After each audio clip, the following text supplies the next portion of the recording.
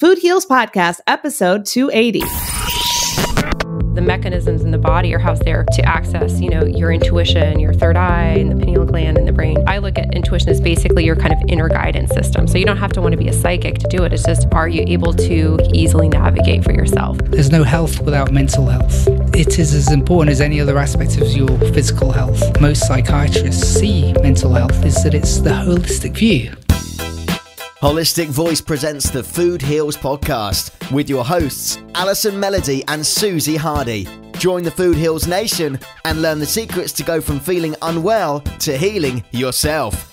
Warning, side effects of this podcast may include increased health and vitality, thoughts of living longer, an increase in sexual activity, feelings of joy, cravings for kale and quinoa, and a spike in Tinder matches. In rare cases, women have experienced a strong desire to change their status update from #blessed to #OMG even more blessed than yesterday, #loving life. If you experience any of these symptoms, make sure to tweet a Kardashian immediately. All right, welcome Food Heals Nation. Thanks for joining us. I'm Alison Melody. Today we're chatting with forensic psychiatrist Samir Srivastava. Samir works at the oldest psychiatrist hospital in Europe, assessing and treating mentally disordered offenders. He's also a film producer who I met at the Cannes Film Festival, and we immediately clicked because we're both passionate about making media that matters, and we both had films in the French Riviera Film Festival. And it's going to be co-hosted by our friend with 6 podcasts. You know her from multiple episodes of the show, Laura Powers. But first, Food Heals superfans, check it out. We've got exclusive new podcasts coming out just for you. The Food Heals VIP Club is live, and that means you're getting brand new episodes every single month when you become an insider at glow.fm/foodheals. In the Food Heals VIP Club, we take you behind the scenes of your favorite wellness brands. Let me take you a little bit behind the scenes of our show for a sec. From the one-on-one guest interviews to editing to writing the show notes to sending emails to posting on social media, Food Heals takes time, effort, and resources to share with you for free every week. And I'm so humbled. I'm so grateful to all of you for being longtime listeners, for supporting our show, for really all the emails I get that say we have made a difference in your lives. Thank you. I really appreciate you. I want to help you along on this wellness journey. And I want to keep pumping out amazing, curated, tailored episodes for you that inform, that entertain, that inspire, that help you want to change your life and take your health into your own hands to heal yourself, mind, body, and spirit. And one way to help me do that is direct listener support. Your support helps the show grow, and it helps support my green juice addiction. I'll be completely honest with you. So I've set up a link where you can quickly and easily support the show and get VIP bonus episodes you'll never hear anywhere else. The whole thing takes less than 60 seconds at glow.fm/foodheals. We're asking for $5 a month, which is cheaper than a cup of coffee, cheaper than a green juice. Contribute more if you'd like. And if Food Heals is an important part of your day or your week and you love what we're doing and you want some more, please check out glow.fm/foodheals and support us in any way you can today. I'm super grateful for you. Thank you so much for being a Food Heals listener. Next up, our interview with Samir, co-hosted by Laura Powers. The Food Heals Podcast starts now. He's a forensic psychiatrist, producer, and wellness advocate. Please welcome today's guest, Samir. Hi, Ali. Great to be here. So glad to have you. And our co-host today, you remember from multiple episodes of Food Heals. She's a psychic, a writer, an actress, a model, producer, singer, speaker, and podcaster, basically all the things. Please welcome Laura. Thanks so much for having me back. So glad to have you back. So we have a little Cannes reunion going on here, guys. I know. I love it. So we all met in Cannes. Well, I met Laura before Cannes, but we spent time in Cannes. Yes, for the Cannes Film Festival. So let's catch up. What were you there for? We went, last time I saw you, we were dancing together in Martinez. Yes. Me, you, Laura, and some other friends that I'd met from the film festival, French Riviera Film Festival, where I had a film and you guys came to. Those guys had also done a great film called Tumble Dry. Yes. So we're all together. That was a really nice, so much fun. really nice evening. Yeah.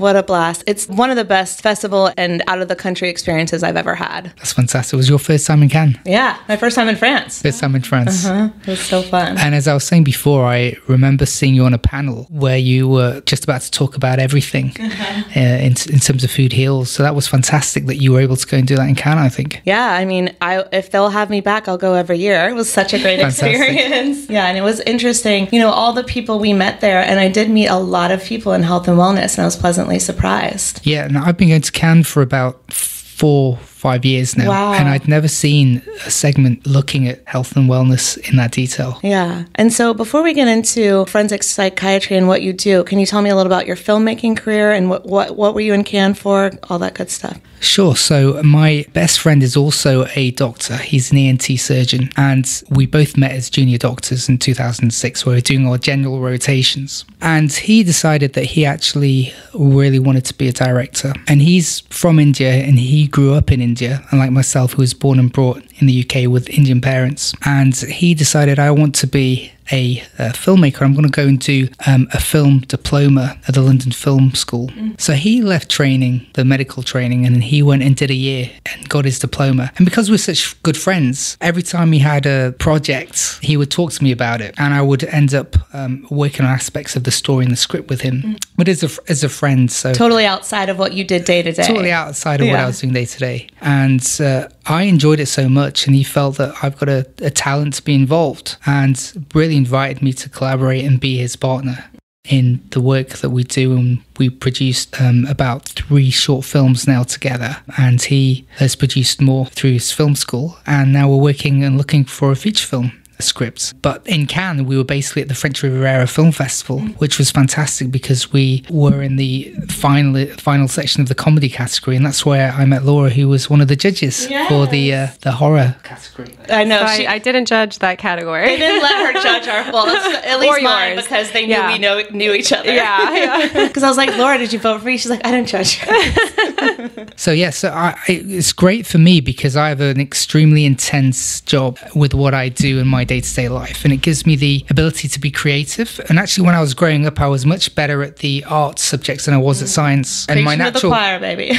Yeah, it gives me this beautiful creative freedom to create something, which I would recommend to anyone and everyone, is to be involved with something creative. I think it's great for your well-being. Well, I love how that just like fell in your lap and you didn't even strive for it. You know, most people work. Oh, it was pure luck. Yeah. That my friends actually had this dream, and then actually I was such good friends and invited me to join him, and then it kind of grew within me as well. That's so cool. So are you going to bring a film to Cannes next year? I would love to, but getting a film into Cannes is one of the most prestigious festivals in the world, as you know, so it's difficult. I was lucky because the French Riviera Film Festival is a small new festival that ran at the same time as Cannes. So being in Cannes allowed us to be there as well, which is fantastic. Best thing. I mean, that was so much fun. It was amazing. What was your film at the festival? Powered by Plants. It was the last film in the entire documentary category, which was the last category of the entire film festival. So I got to sit through everyone else's, nervous as hell when mine was going to play. And then it finally played, and I was like, oh, I can breathe now. It's over.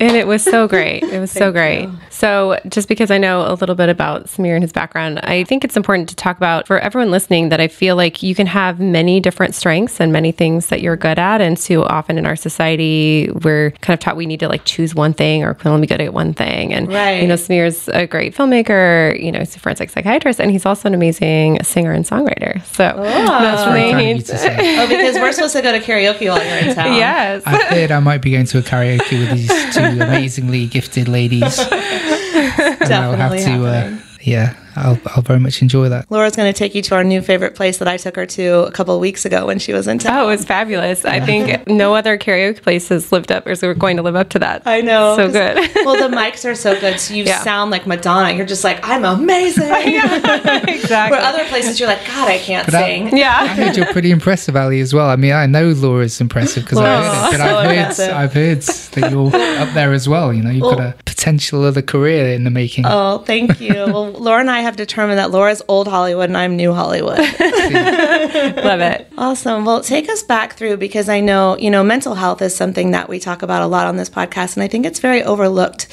many times when we are trying to get to the bottom of a health or wellness issue. And so you're a forensic psychiatrist. And when I hear that, I think of like CSI because of the forensic thing. And when I hear psychiatrist, I think someone prescribes pills.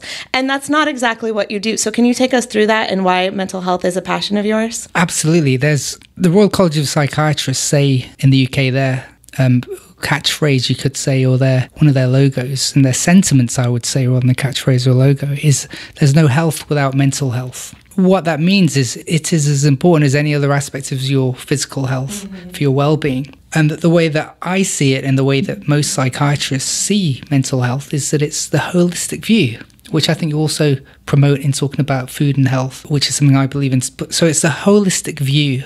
We talk about a biopsychosocial model, which is the biological aspect, the psychological aspect, and the social aspect. And they're three components that can lead to mental disorder or unwellness, you could say. So the biological aspect looks at the body and chemicals. Psychological is how someone is potentially coping with something, and social stresses from the social aspect, which can be anything that happens in someone's life, from the loss of a family member, and everybody has different thresholds with how they can cope with that, which then can lead to illness if not picked up and understood fully. So it really is a holistic view about someone's well-being. I love that. I feel like psychiatry in the UK is very different from the psychiatry in the US that I'm accustomed to, it sounds like. I don't know too much about the differences, but what I can do is tell you about how psychiatry is in the UK. What forensis means in Latin, it means legal in court. And forensic, what it means to us is someone that has not always convictions in terms of offending, but offending behaviours that are related to their disorder. So a lot of the people that we treat have behaviours associated with their condition that can lead them to coming into contact with the criminal justice system. And most of the time, the people that we are treating, it's after something has happened. And before that, we have a structure called general adult psychiatry, which is for everyone between the ages of 18 and 65. If someone is taken into secondary healthcare services, you're under the care of the general adult psychiatrists. Primary care is the same as what we call family medicine here, and we call them general practice in the UK. And as I say, there's normally some event or something that's happened while someone is under the care of general adult psychiatry that has been quite risky. Like a trauma? Something, it could be a trauma, but normally it's some risk. So when you're talking about forensic psychiatry, it's a risk to someone else. So for example, if there's a risk presenting to someone themselves and they're self-harming, which can be common in certain conditions, that can be treated within general adult psychiatry. But if it's a risk that is affecting other people that needs to be managed, then we're the specialists. We're looking at managing that risk to other people. That can be serious violence, multiple murders, arsons, setting fires, sex offending or sex offences of varying degrees. Sometimes it can be acquisitive offending, which is stealing or burglary, but there normally has to be some link with a mental disorder. Okay. So you're working with the people who are at that level now. That's right. That's my specialist field, forensic psychiatry. You mentioned something before that I think is important about the image that you have in your mind when you hear psychiatrist, which is about giving pills. And it's a little sad to hear that. I think that psychiatry all starts from how you humanly interact with someone. And just by giving someone time, you can help them incredibly. Just listening to someone. And that's the absolute truth. Sometimes I don't even have to talk to help someone. I am someone who genuinely likes spending time with people. And if you do, then psychiatry is a great thing because you can be touched by someone who's in a position of your need by the things that they can bring to that conversation. I think one of the things in the United States, and I'm still learning more about the healthcare system in the United States, but it's very common to spend a long time in a lobby and then go into, say, a general practitioner, medical doctor's office and literally have like 5 minutes with the doctor. Whereas in psychiatry, it sounds like there, generally speaking, is more time spent. Would you say that's a fair statement? That's a very fair statement. I think in the UK, the general practitioners are under a lot of pressure with time. They have pretty much 10 minutes per appointment with a patient. And that's a lot of pressure. And I think what has happened is that they don't always have the time to sit and listen through everything. And sometimes it's absolutely justified that someone might need an antidepressant, say an SSRI, which is a selective serotonin reuptake inhibitor. So things you'll have heard of like fluoxetine or trade name Prozac. And sometimes it may not be the immediate answer to that particular situation or problem. Like I said about the biopsychosocial model, normally it could be a social stressor that everyone is going through. But for some reason, that person's stress tolerance threshold at that particular time is quite low. There's so many factors to it. I believe that even if medication is prescribed, talking therapies are a big aspect of helping the individual and the patient, because it's almost like a plaster on a deep wound. You might cover the wound, but underneath you haven't dealt with whatever trauma, you mentioned trauma, is going on in that person's life. The GPs, family doctors, they don't have the luxury of time that we do. But that's one reason why I chose psychiatry, because I knew I needed more time with people, because my parents were GPs and I saw how they managed so many situations. But I just realized that that wasn't quite for me, even though I've got the greatest respect for what they do with all types of problems and not just psychiatric conditions that they deal with.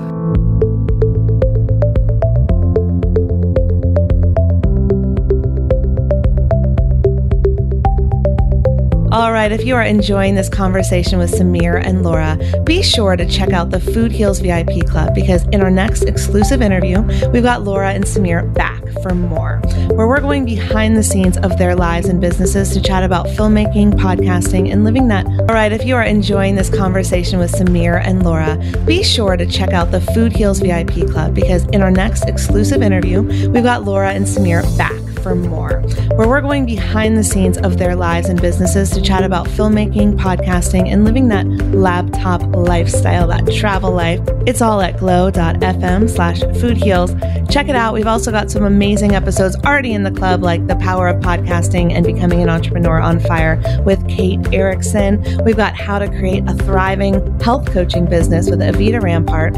And we've got Building a Blogging Business and Writing Books with the Queen of Future Boards, Sarah Centrella. Those are all live right now and available as soon as you sign up. Those bonus episodes never heard anywhere else. And we've got some really exciting brand new content coming up in November. We've got the most powerful tool to overcome overwhelm and design a life that you love with Lisa Thomas, my personal counselor and DNA healer, who you know from multiple episodes of Food Heals. We're also talking to Daisy Jing from Banish about how to turn your passion into a product and how she built her organic skincare business. So much more coming up over the next few months. For less than a cup of coffee, you can get insider access to the Food Heals VIP Club. Again, that's glow.fm/Food Heals. That's the link. And your support helps us grow. It helps us pump out more Food Heals content for you and supports my green juice addiction. Thanks so much for your support, and thanks for listening. Now back to my interview with Samir and Laura.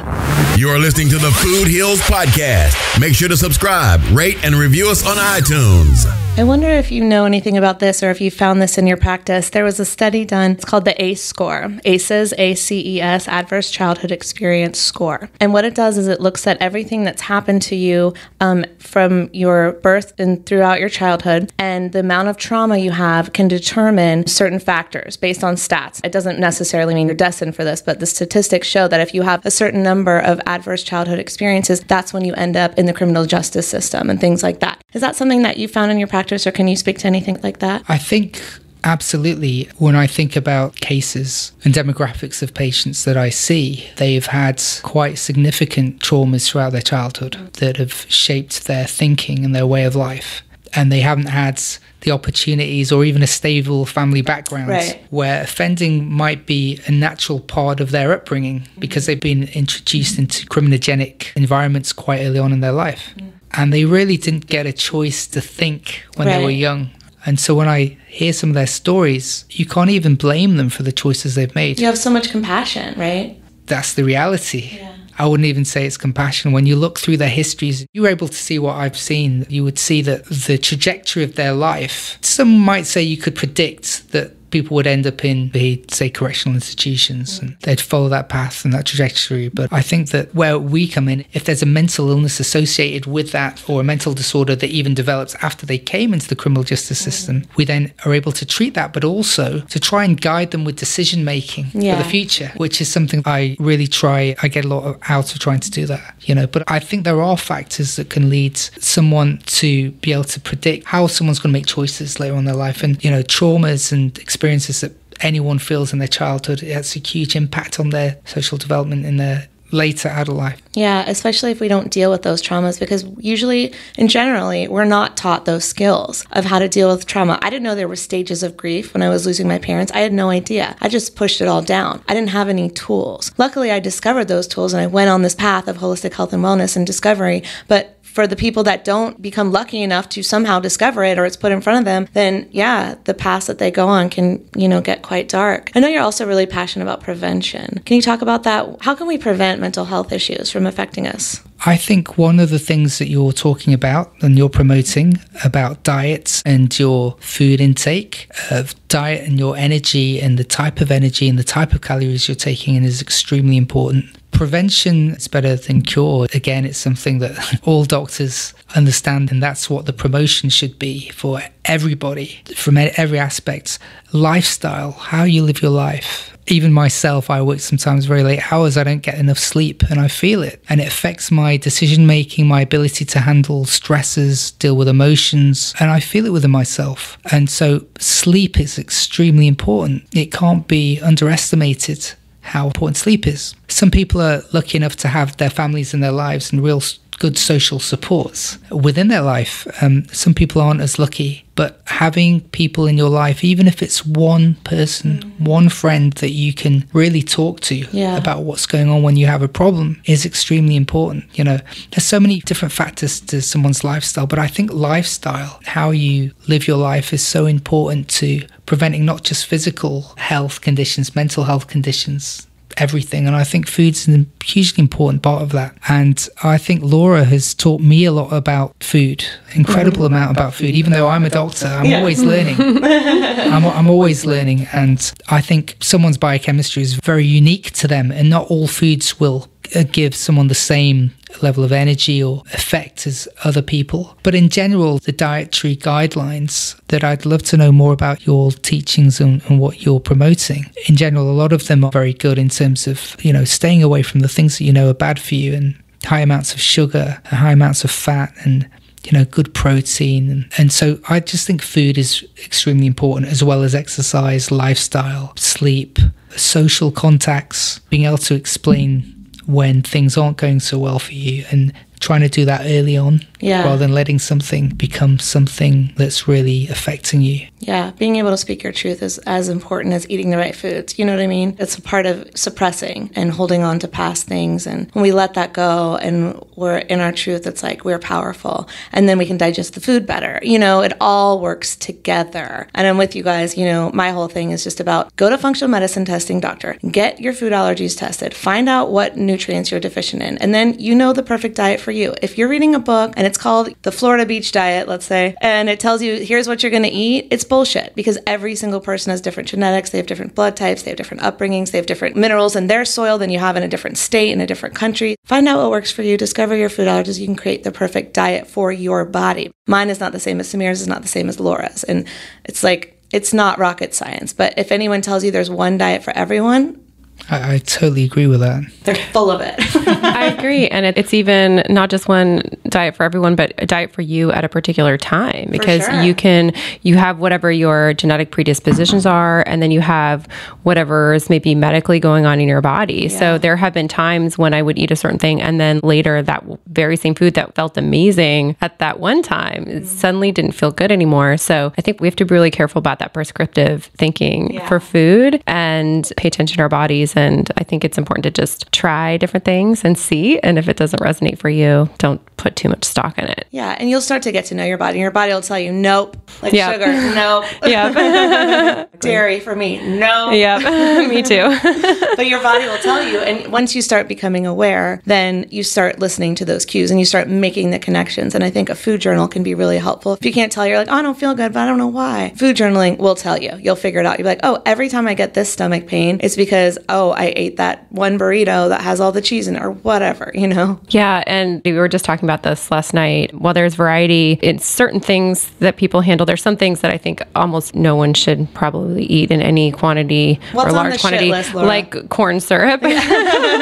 For example, I just think canola oil, which is sadly used so much. Yeah. And I would say GMOs, which unfortunately are tough to avoid. It's been very nice in the UK because they're banned. And although I understand that there's some discussion of opening that back up, is that what you've heard, Samir? Well, there's things that are happening in the UK, discussions about food, that I think you might have picked up a statement that Boris Johnson, our new UK Prime Minister, has said, talking about GMOs. He's hilarious. Yeah, but he also did something that was great, which in my view was introduce a sugar tax. Yeah. So companies that were putting a high amount of sugar into certain products were being taxed over a certain amount. And then there was some discussion recently about not maybe having an evidence base correlated with people losing weight and whether that should stay or not. But I think it was a great thing. But yeah, it's interesting how developments can happen within politics as well, you know. So you always question whether it's the politics in order to raise votes or if it doesn't always appear to be coherent with what's actually happening with the research at the time. But the one thing that I do think which is very good was the sugar tax. I don't know if they have something like that in the States, do they? In California, they do. They have they had a soda tax for a while. I don't know if it's still in existence. I don't know, but it's not something like nationally, like in the UK at all.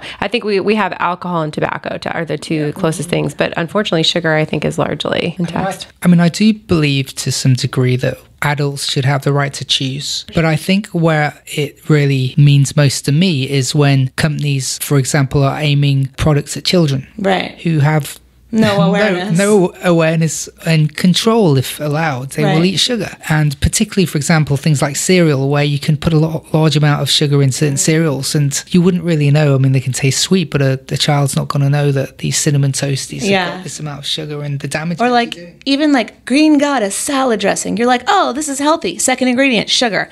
It's like, you know, they're putting sugar in everything. Hot sauce. Exactly. Ketchup. You think you're doing something healthy, and it turns out the second ingredient is sugar on so many things. And they're subsidizing it, and they're making it cheaper to eat worse. So people, low-income families, are forced, even if they're more educated and they know better, they literally can't eat better because the only thing at their grocery store or at their gas station is sugar number 2, you know? So if I can just chime in to say one thing that I found so interesting, I got this information from my guides talking about production. A psychic, in case we forgot. Yes. So her guides are telling her something my to spirit say guides, now. Talking about how something is produced very much has information about how it is in our body. So both sugar and tobacco, for example, are very difficult to grow, and frequently there would be pesticides and various things used to make that happen. But one of the large drivers behind slavery in the United States was the growth of those two crops. Yeah. So anytime there's something that is bad for humanity and people and has a lot of pain and suffering involved, it's also going to be bad for our body. Yeah, I mean, think about factory farming and slaughtering of the animals. Right. They're suffering. Do you think that suffering doesn't affect you? I believe it does. Laura, what do your guides say about wine? Maybe don't tell me. But that's the one thing I can't give up, people. Okay, so alcohol as a whole is something that I feel should definitely be used in moderation. It damages the brain and the liver and the gut. So I think it's something that a lot of people use socially, and I have certainly done that. I used to be actually quite a heavy drinker, and it was a time when I was healing through a lot of pain from divorce and, you know, just some tough things that I was dealing with. So I totally understand, you know, using it and the desire to have it. I think it's definitely something that's best to be used in moderation. And with wine, I'm learning more and more specifically how wine can be very toxic because of all the things that are added to it. Yes. So sulfites, which is preservatives. A lot of people can, for example, drink wine in France or in Europe and not going to have the same reaction they do in the United States because they don't have sulfites or as many sulfites. The other thing is I read a study where arsenic was found in almost all California wines. So I stopped drinking California wine. I only drink French and Italian now. And then a lot of people also aren't aware of this, but for wines in particular, there is a lot of sugar added. So I think a lot of people assume that that it's just the sweetness of the grape. It's not. So by the time you add alcohol, which by the way is a known carcinogen, a lot of people don't know that, and then you add the sugar and you add the arsenic and you add the sulfites. That's a lot of tough stuff on your body to be handling. And when you're consuming something like that, if you're not consuming it and giving your body time to heal, it's going to have a compound cumulative effect on your ability to clear toxins, for example, with the liver, think critically with your brain. Yeah. So I guess that's just something I think everyone has to make that decision for themselves, but it's just to go into that with your eyes open about all the different things that can affect your health and your mindset, motivation, drive, ability to handle toxins, etc. And intuition, because by the way, your gut and the brain are the mechanisms in the body are housed there to access, your intuition, your third eye and the pineal gland in the brain, and then your gut feeling, in your digestive system. So anything that negatively physically impacts those two areas is going to have a negative impact on your ability to intuit for yourself. And I look at intuition as basically your kind of inner guidance system. So you don't have to want to be a psychic to do it. It's just, are you able to easily navigate for yourself and tap into that and know when it's your intuition versus your thinking brain going, do this, do that. Exactly. So having, say, a lot of wine, I think would damage. No, just because you asked me the question. And by the way, just being completely honest and forthright here, I used to be a heavy drinker. I would not say that I was an alcoholic or anything, but I would sometimes drink 8 to 10 drinks in a night. That's a lot. So I completely understand doing that, but I don't drink any anymore. I respect that. We can still hang. We still do all the parties together, and you allow me my glass of wine. Yes, and I don't judge, if you are.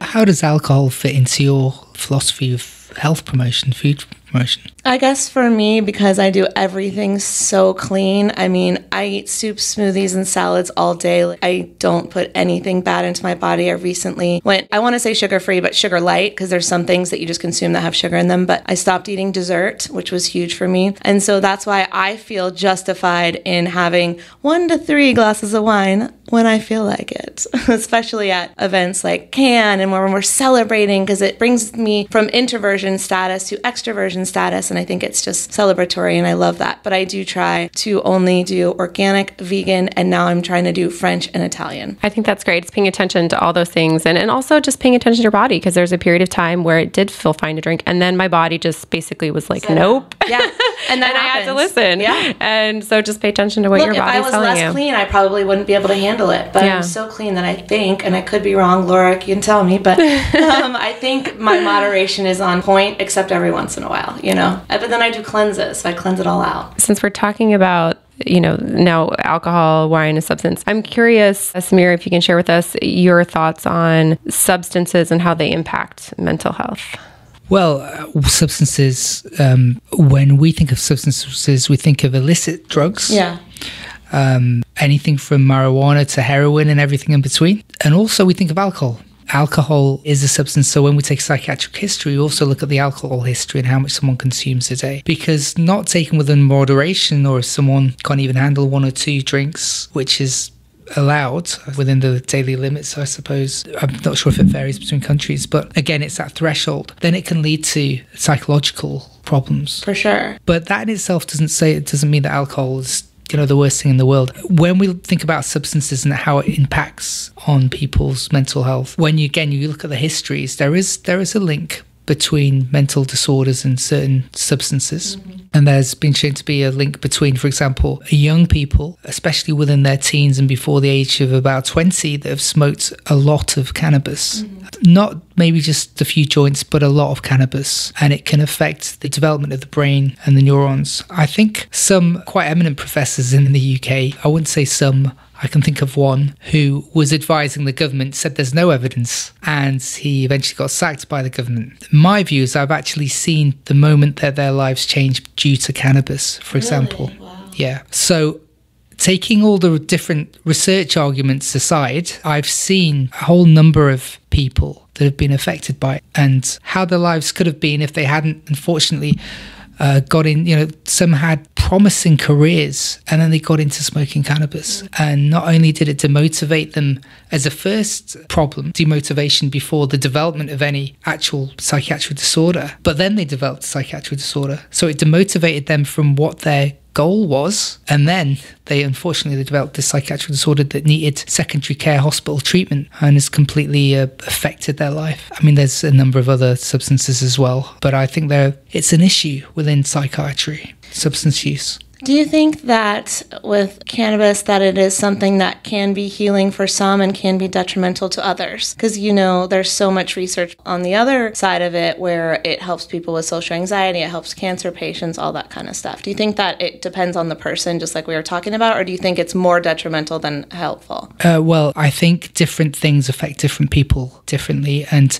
culturally, there's cultures that smoke cannabis and it's actual spiritual. It's part of their Rastafarianism. Some people get great health benefits from it, from research that's been done in MS and certain conditions. So it may have its, CBD oil is coming out in a big way as well. CBD's everywhere. So I think there's particular strains. I totally go back to what you said. Different substances affect different people differently, and you really need to be aware early, especially with substances, how it's going to affect you, because it's becoming legalized in America in 3 different states now, and probably more in Canada. It's probably going to be, the trend is it's going to be legalized more. But I would just say to anyone is that just be very, very aware on how a substance affects you, whether it's alcohol to cannabis to anything, and be very receptive to how that's affecting you, and look after yourself. You are the best judgment of how something is affecting you. People might comment on it, but you can't. We have so many therapies that help people with substance misuse, and they go to classes when they're in our secure hospitals, because we know that those are the things that will make them unwell in the community when they're discharged. But if they don't want to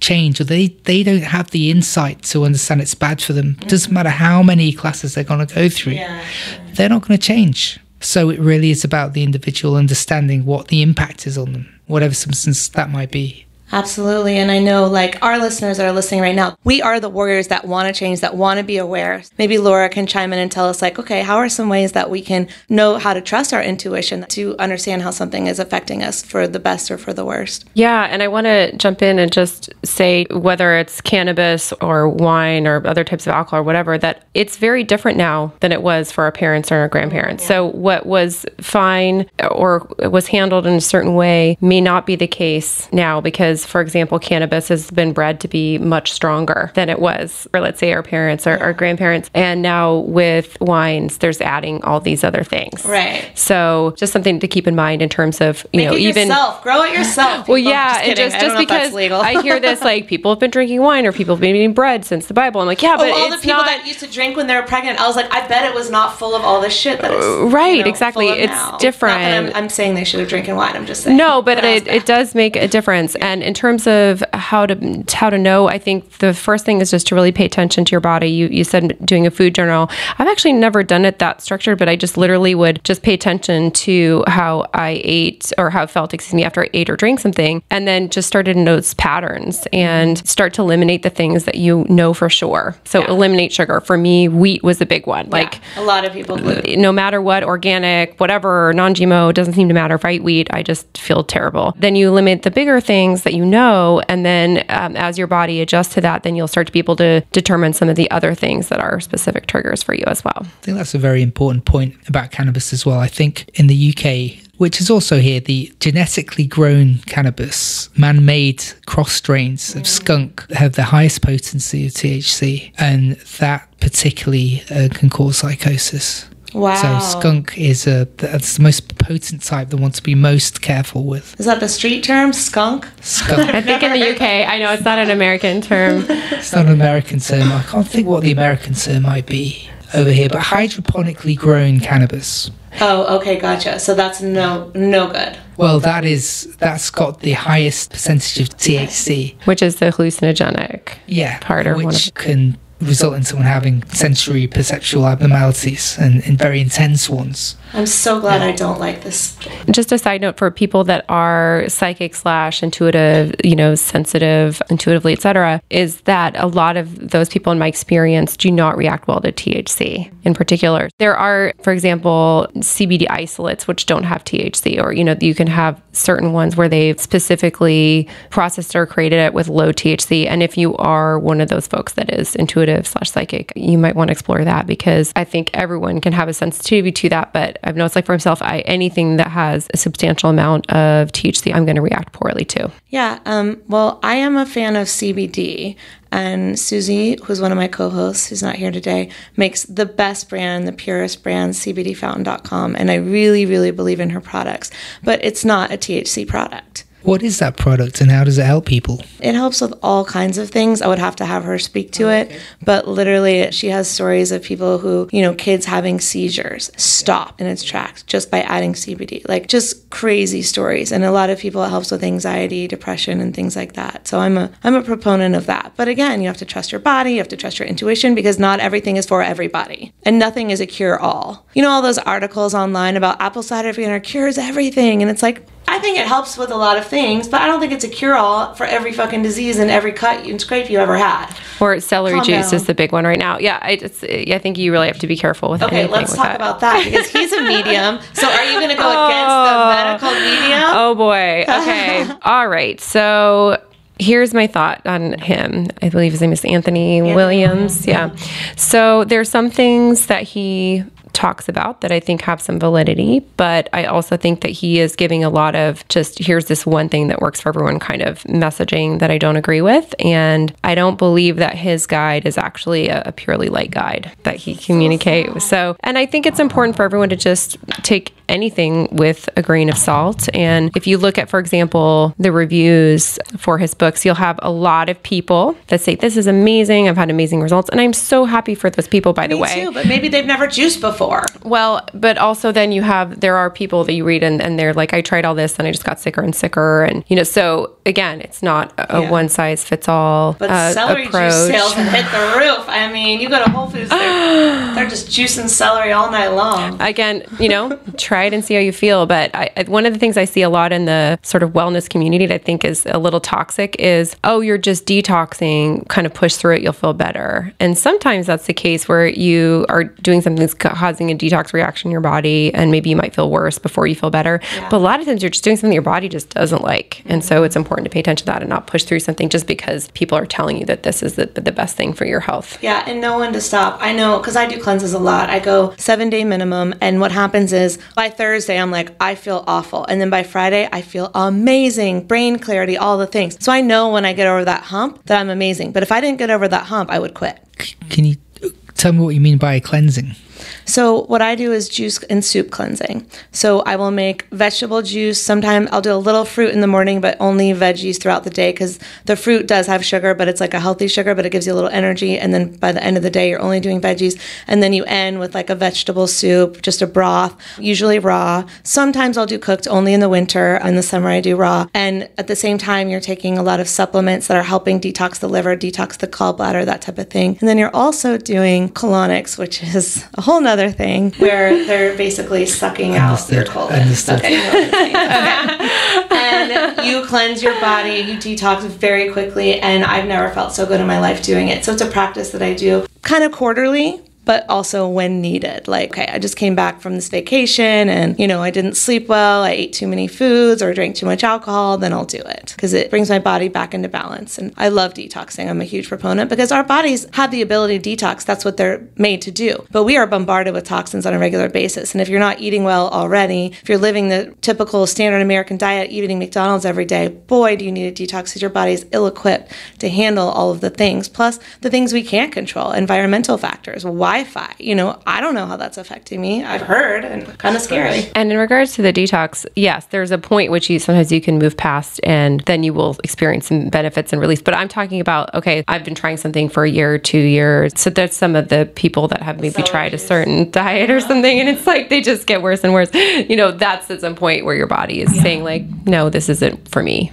Just a question, really. When you talk about the American diet and people still eating a lot of fast food, are there any studies or any research to show trends in eating in the US at the moment and how people might be? Because I also, when I think about Americans and their diets, I feel that there's a lot of awareness about diets over here. Keep in mind, you're in California. Go to the middle of the country or the south. That's why I'm asking the question, because in California people are much more aware, but in other parts of the country it's still... Completely. So I'm from North Carolina, and when I moved to California, my eyes were completely open. We had no awareness of health where I was. It's gotten better for sure, but literally small town America, couple doctors in the town, doctors were God, no holistic health, no yoga, no green juice, nothing like that. I moved to California, I crossed the border and they stopped my car and they strapped a yoga mat on my back and put a green juice in my hand and they said, go to California. And I was like, okay. I mean, I'm joking, but the point is that it was a completely different world. And although it is changing, there's lots of documentaries now and lots of people online doing the research and showing, like Dr. Michael Greger, Joe Cross, all the guys behind films like What the Health that are showing, the statistics. And what was the sugar documentary with all the stats about sugar? It's escaping me right now. I'll think of it. But anyways. That sugar film. That's one. Yeah. And then there's the other one with Katie Couric. I forget what it's called. But there's great stats in that one about obesity. And there's a lot of political stuff, too, about how Let's Move was originally the Michelle Obama initiative that was originally to get kids off of fast food and sugar and into exercise. Basically, the whole thing got squashed and only became about exercise because all of the sugar companies lobbied and they said, this is unacceptable. And it disappeared, right? But I think your question was about, what are the statistics? They're bad. I don't know them off the top of my head. Not necessarily, but if there's awareness of trends, I think you've pretty much answered my question. Yeah, big cities, there's more awareness now, because when I was in North Carolina, there wasn't Netflix, there wasn't YouTube, there wasn't Instagram, there wasn't Facebook, there wasn't this information at your fingertips. And so I do believe that now, even if you're in a small town, you have access to the information. Are you seeking it, right? I was seeking it and I did not have it. Then I moved to California and I found it. Now, if you're in a small town or the Midwest or somewhere that's not like California, New York, Chicago, on the cutting edge of things, then you're not going to be aware of it in basic conversation with your friends because it's just not like a topic of conversation. So you have to seek it, and you will find it on the internet or wherever you look. These things are trending topics now, but they weren't back then. So I think it's awareness of the health and wellness movement and a holistic perspective of health is growing quickly, but it's not widespread yet. And it's also about what's available where you are. I mean, depending on where you are in the United States, your access to healthy food may be quite limited. And even in California, there's food deserts. All absolutely 20 miles away is a food desert, and I have 14 Whole Foods in 5 minutes. Mm-hmm. I was just going to ask that. I know you're vegan, Ali, and I follow Hindu faith, and not all Hindus follow this, but there's a fast that I do on a Tuesday and Saturday where I don't eat meat. Nice. And I find it quite difficult when I'm working, especially in the UK. Again, it may just be my access to certain places, but it's on the whole, it's not as easy to meet that need or meet the vegan diet need. And I wonder how you find that over here, and any recommendations you could make. I live in West Hollywood, where there's a vegan restaurant on every block. So I'm good. But for everyone else, it's okay, going to the restaurant and putting together the meal from the various toppings that I find. So if I'm at a restaurant that literally has no options for me, I'll be okay, let me take the tomato from here, the asparagus from the side of the steak, and then I'll put together my own little meal. And they're usually very accommodating. So that's what I've basically trained myself to do. I did a road trip across South Dakota, and I think there was... Oh, wow. Yeah. I think there, in all of South Dakota, there was one vegan restaurant at the time, and it wasn't on our trip at all. It was very far away. So I just had to kind of make it up as I went along. Luckily, I wasn't gluten-free, so I would just take a piece of bread and slap all the veggies on, and that would be my meal. And it would be not my ideal meal, but it would be satisfying enough to get me through it. But that's not how I recommend people living. That was just through travel and everything. But bringing your own food is what I would do whenever possible, because you can grocery shop, you can plan in advance, and then you can make amazing, delectable meals with whatever ingredients you want and avoid any ingredients you don't want, whether it's gluten or sugar or meat or whatever it was. So I bring my food a lot if I know I need to. Again, I know this is quite a general question, but what are some of the food substances in your diet that give you the most feelings of satiety and of energy when you're working and you feel really, nourished and content afterwards? Grains, quinoa. Not everyone can do grains. My go-to is a quinoa bowl with all the veggies, as many colors as I can, whatever's in season or at the farmer's market or at my grocery store. And then I do liquid aminos, which are Bragg's liquid aminos. It tastes like soy sauce, but it doesn't have the sugar and salt of soy sauce. So that's a good go-to power-up meal, And then lots of superfoods. So I do a smoothie every day, and I put maca and cacao and turmeric and all my protein powders. So that always gives me a good boost. That's great, and I'll learn more about that in my days as well before I'm going to the hospital or wherever. And I drink coffee too, so I'm not an anti-coffee person. But some people are, so do whatever you want. Well, do whatever works for you. All right, guys. Well, this has been so fun. Laura, tell everyone where they can find you online. Sure. So work on my sort of health and spiritual stuff is on healingpowers.net. And on the creative side, it's laurapowers.net. And I'm on Instagram at laurapowers44, Twitter at @laurapowers. And then you can find me on Facebook at Healing Powers. Perfect. And Samir, what about you? In terms of the food production we're building our website at the moment, so it's not up and running. My email address would be the best to contact me if anybody has any ideas or they have scripts, feature film scripts that they would like to share and develop into a feature film. I'd be so interested to read. It's a little long, so bear with me, but it's my full name at hotmail.com. I'll give my Hotmail account. So it's SamirSrivastava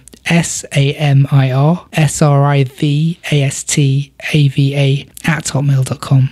Amazing. What an amazing opportunity. Thank you. Thank you for having me. I've absolutely enjoyed every moment of this. Oh, that's so sweet. Thanks for being here. These statements have not been evaluated by the Food and Drug Administration. This podcast is not intended to diagnose, treat, cure, or prevent any disease. Side effects of this podcast may include increased health and vitality, thoughts of living longer, developing a more positive outlook on life. In rare cases, people have experienced a strong desire to actually start using their $39.99 a month gym membership. If you experience any of these symptoms, Snapchat your trainer immediately.